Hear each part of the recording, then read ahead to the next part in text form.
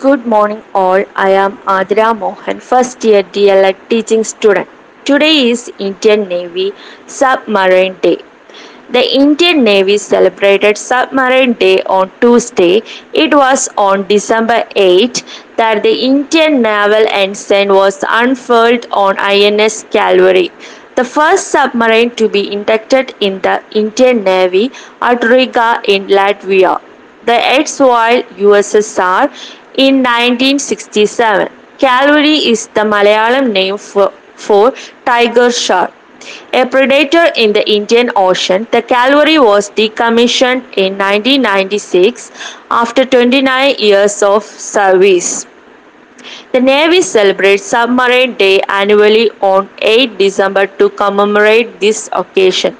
The submarine was decommissioned in 1992.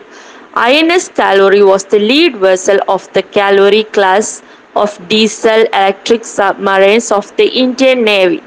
It was the first ever submarine inducted into service by the Indian Navy.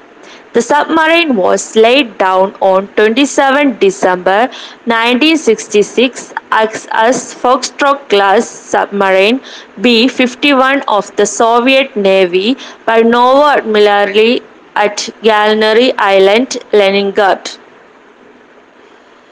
INS Calvary was a diesel-electric submarine of the Foxtrot class from the erstwhile USSR. It was a 91.3-meter long submarine which carried a crew of 75. It had a service speed of 60 knots while the submerged speed was 50 knots.